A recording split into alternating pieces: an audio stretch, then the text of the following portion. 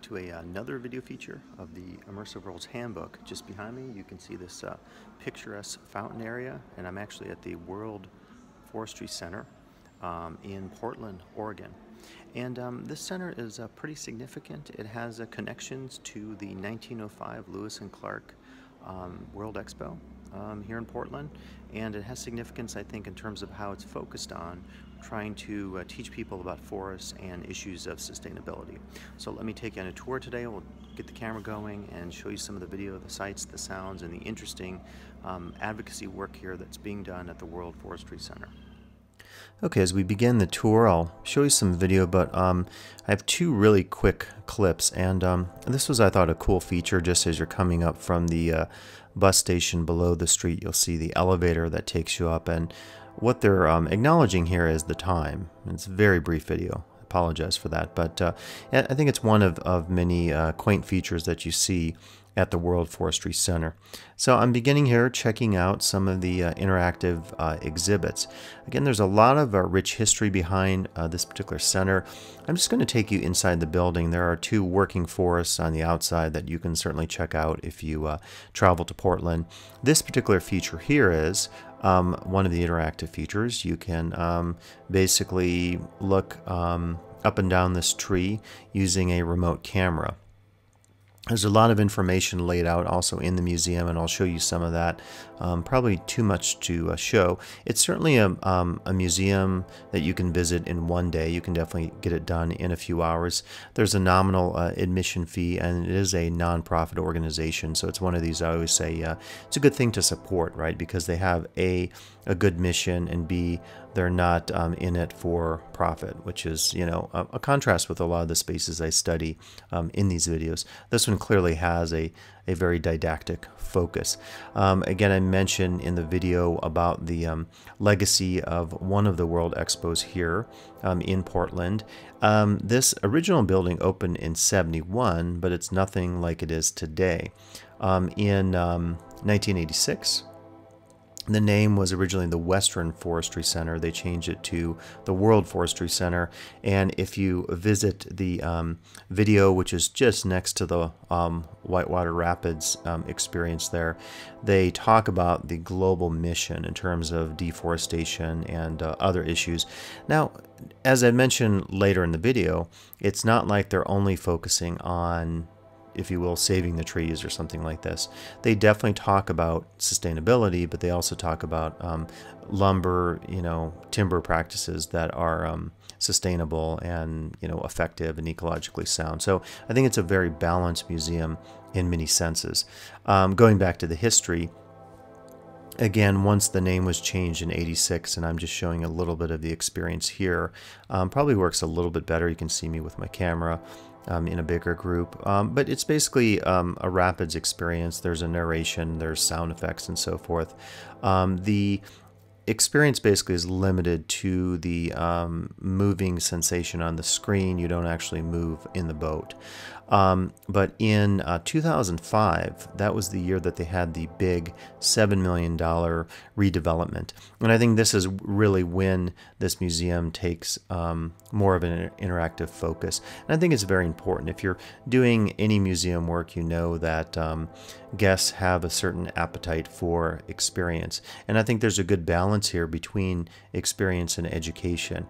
They've dispersed some of the exhibits. We're on the ground floor. When I take you up on the upper floor, same thing. There's some interactive stuff going on there. You see they've done a design focus here, running the gamut of all the different experiences you would have in forest, talking about issues of leisure, talking about worldwide issues of ecological nature, getting into the issue of the forestry industry, I guess you could call it, among other issues, the flora and fauna that we see and so forth. So there's a good, I think, emphasis here, a good balance on the information, the educational stuff that you get combined with the entertainment stuff. And I think it's always a hard challenge in any museum, is thinking exactly about how can you make it interesting, all the while stressing some sort of educational component. If you have kids involved, of course, they want to have the hands-on stuff, and there's certainly enough of that here at the World Forestry Center that I think gives a balance between these two perspectives, between education and entertainment. It's, you know, there isn't maybe the level of interactivity that you see, say, at a World Expo.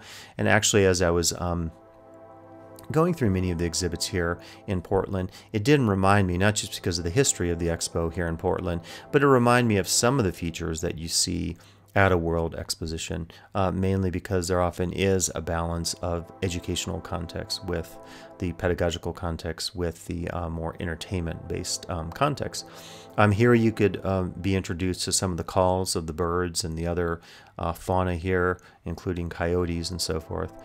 So it does, I think, give you an appreciation of what nature offers. And as we think about some of the issues facing the planet, particularly issues of, you know, related to U.S. capitalism and consumerism, this, I think, has a very important mission. When I think about, I'm sort of singling out U.S. society. Other countries are certainly culprits in terms of deforestation, but we have, I think, Americans have an important role to play, and I think this is one of many examples of raising awareness about ecological issues. When you combine this with, let's say, something totally different, the Patagonia store, which I'm doing a feature on as well here in Portland, you begin to see how certain cities can have an emphasis on ecological issues or activist issues and how they begin to fit in, I think, with the mission of the city. Part of that, of course, and you see this in Seattle as well, as we look at the beautiful landscape, is the fact that it is such a beautiful city. It's such a green city that really is striking just if you get out in the city and see some of the amazing trees and forests and so forth. So we'll leave this back area here. This is a nice reflection area. You can go outside and enjoy some of the scenery again, and we can take a look back at the exhibits here at the World Forestry Center. Just an extreme variety, and again, you can spend as much time as you want here. A lot of emphasis on roles that people play, as far as, in this case, you know, what an environmental coordinator does. So there's a nice emphasis here, I think, in teaching young people about some of the opportunities to do their own conservation work and so forth. I think we're going to look at a little more of the animals that are featured here.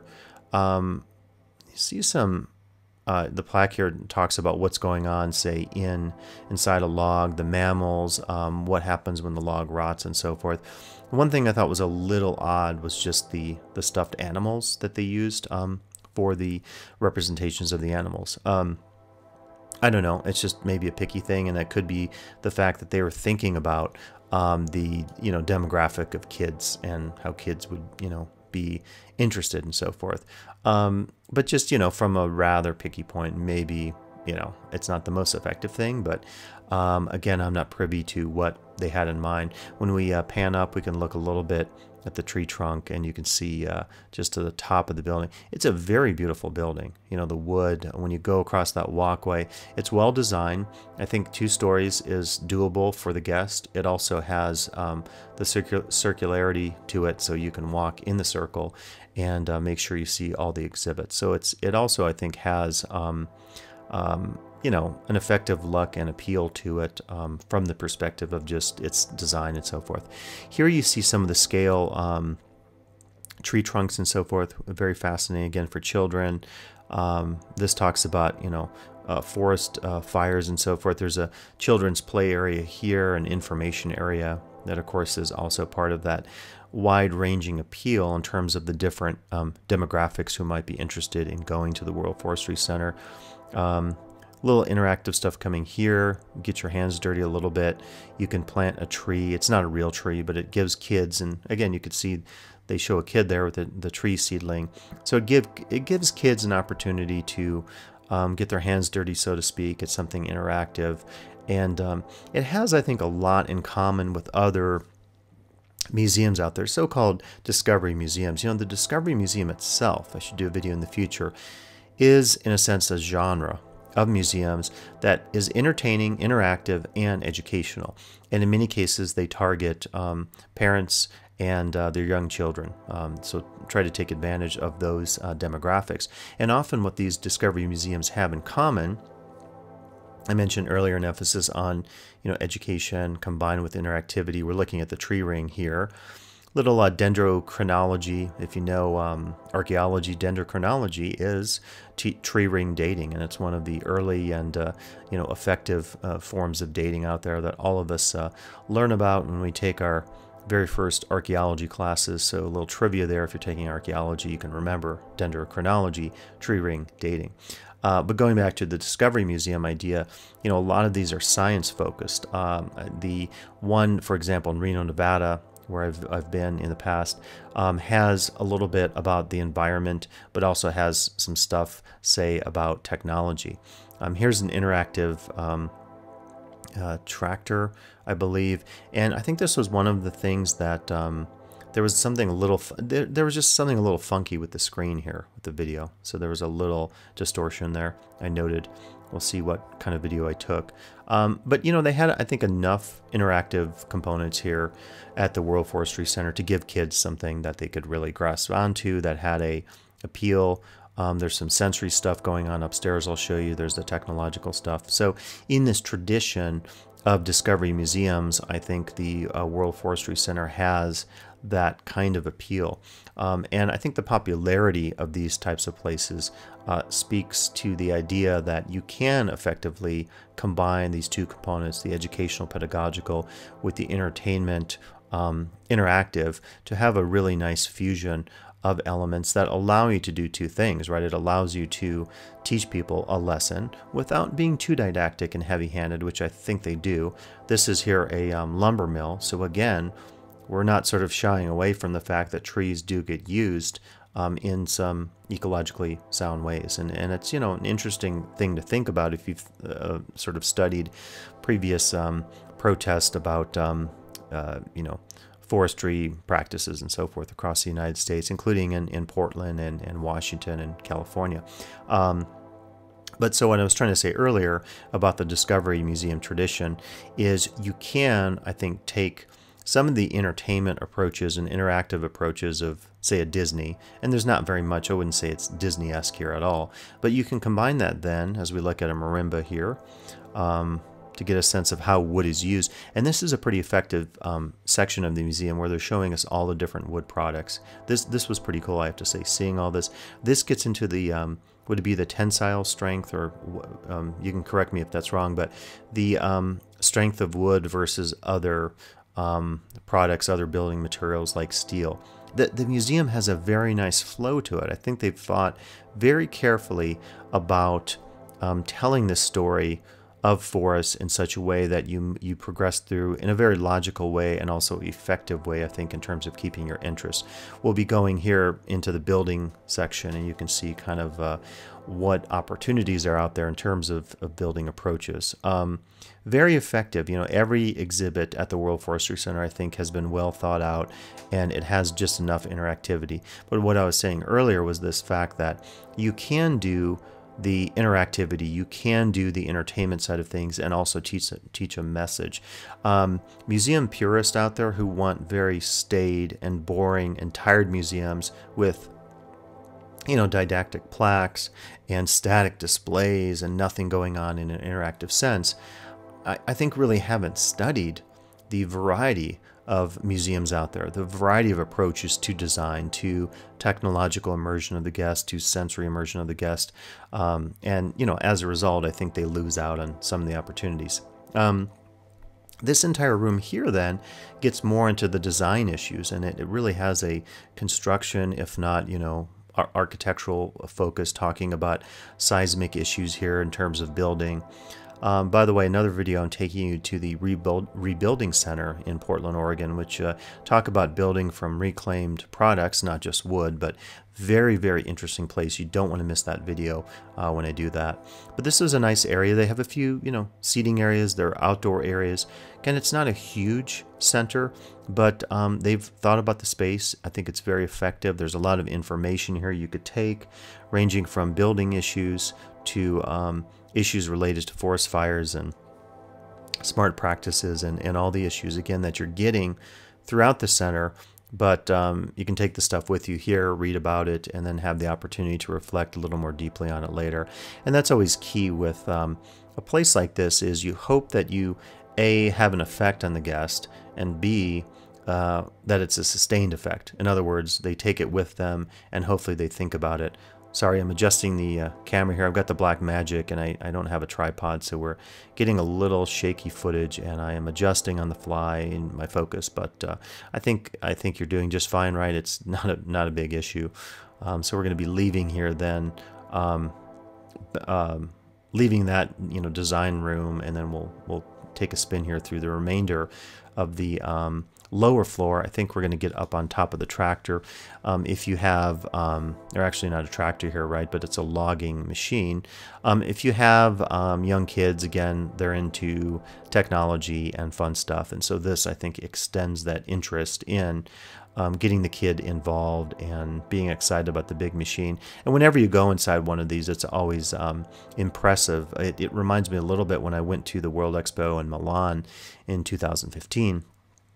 They had a lot of these giant machines. It was the Holland agriculture building. There's a particular company that creates a lot of these big machines, and the difference there was that it was more the celebration of. That's kind of cool. Look down in there. We're looking at the Japanese structure here. Again, emphasizing the wood construction, but at the Japanese tea house. But at the World Expo, I remember the tractors there were just sort of for show and focused on, attracting kids and so forth. So now we are magically, we went up the stairs. I didn't show the video, but we're up on the second floor. Smaller, but there's one really cool interactive section I want to take you through. And it's actually there on the left. We'll go through the front. So this is a little more about the diversity of forest around the world, and then the various products associated with wood. So it really does celebrate, I would say, just what's out there and what you can make with wood.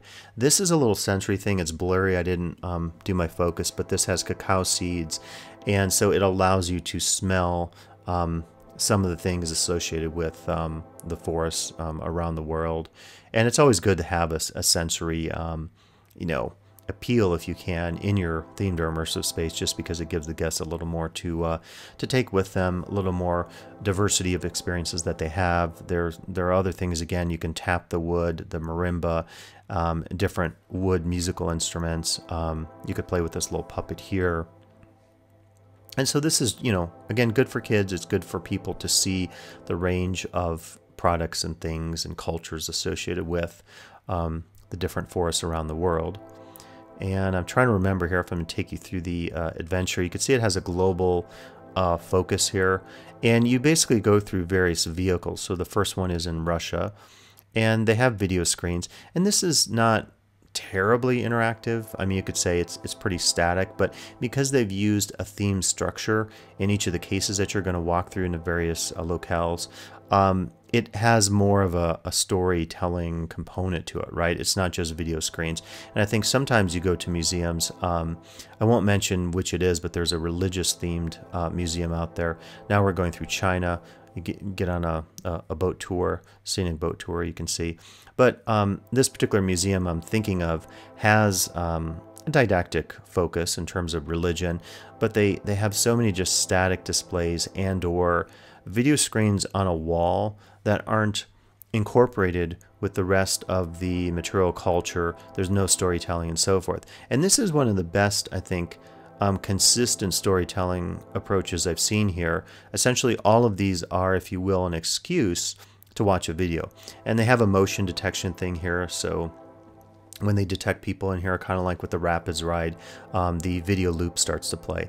And, again, a video loop is not necessarily an amazing feature. I think we see it time and again in different themed immersive spaces, museums, or consumer spaces. But what's cool here is that they put that within the context of a vehicle of some sort, each of which then has a connection to a different ecosystem around the world. So we have Russia, China. We'll also get into South Africa, and so that's kind of effective, right? Because it maintains a consistent storytelling approach. And you'll see here going into the next area, and this is actually, we're in Amazonian rainforest first, and it allows you, this is probably the most interactive component, if you will. It's not really a theme park ride, but it shakes, and it's not a motorized thing, but it's just on a pulley of some sort, and so it's an unstable platform as you're standing in this this vehicle. So it's kind of cool, right? It again is economical, I think, in terms of what it does. It's not a ride per se. If you're going to get into the ride vehicle or VR stuff, augmented reality, you're talking about an entirely different operation. And who knows? I'm always curious about what is planned, for the future in terms of updating things and giving guests more interactivity. When you have a nonprofit focus, unlike a theme park or something like this, right, you are in a sense a little more cash strapped, and that's why it's important to visit places like the World Forestry Center to support them and so forth. We're looking down a little bit now, and you're getting a sense of just the height of the second story looking down at the first floor. And I began the video with a focus on the camera actually that you saw. We're looking at a few more things here. A really nice table, but I wanted to show you that camera from up top as we saw it in the first part of the video, and indeed that is what you're controlling on the first floor as I try to locate it here, looking down a little bit. But yeah, you see the pulley right there, and there's the camera. So let me close this video out today here at the World Forestry Center with a little of my on-site commentary just as I was leaving the center here in Portland, Oregon. Okay, so I am just making my way out of the World Forestry Center here on a pretty rainy but calm day in Portland. This is the weather I imagined when I came here yesterday. It was actually kind of hot and sunny and didn't seem very much like Portland. But the Forestry Center, I have to say, I had a number of great exhibits, and it's one of the things that I think reminds me when I'm walking through the space. It reminds me a little bit. I'm just looking here at some maybe yeah, it's a petrified tree stump. There's actually stuff you can explore on the grounds in addition to what you see. See the petrified tree stump there.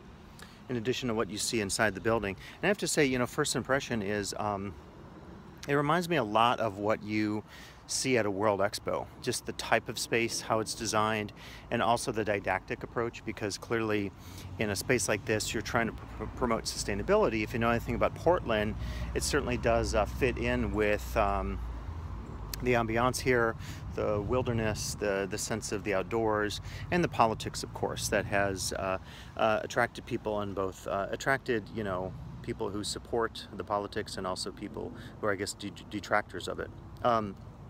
So it reminds me in the didactic and pedagogical approach really of a World Expo space. The other thing that I would say about it is that as you go inside, you realize it's a pretty small space. I think an hour is about maybe what most people would spend here. You could certainly spend longer. But an hour seems to be about the amount of time that it took me to go through this space.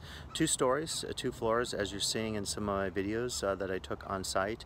And certainly for a small space, I think it does a lot. There's a pretty heavy reliance on video screens. In some cases, there's some bleed between some of the video screens from one room to the next. But I think they've done some creative things. They're not using the latest immersive technologies. This building opened originally in '71, and then over the years has undergone some renovations, and I believe in 2005 was the really big renovation, and they've done certainly quite a lot with the building. There's hands-on stuff, so it's certainly a great place for kids to explore things. But overall, that message of sustainability is what's important, and I think you get it throughout the building. But it's not maybe heavy-handed in how it expresses concerns about sustainability, environmentalism, and deforestation.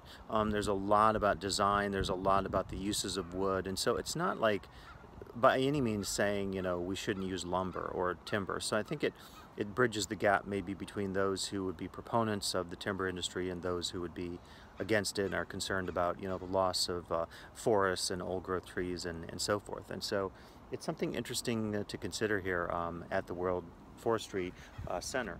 Hope you enjoyed the video feature today here looking at sustainability at the World Forestry Center here in Portland, Oregon. Please come back for additional video features of the Immersive Worlds Handbook.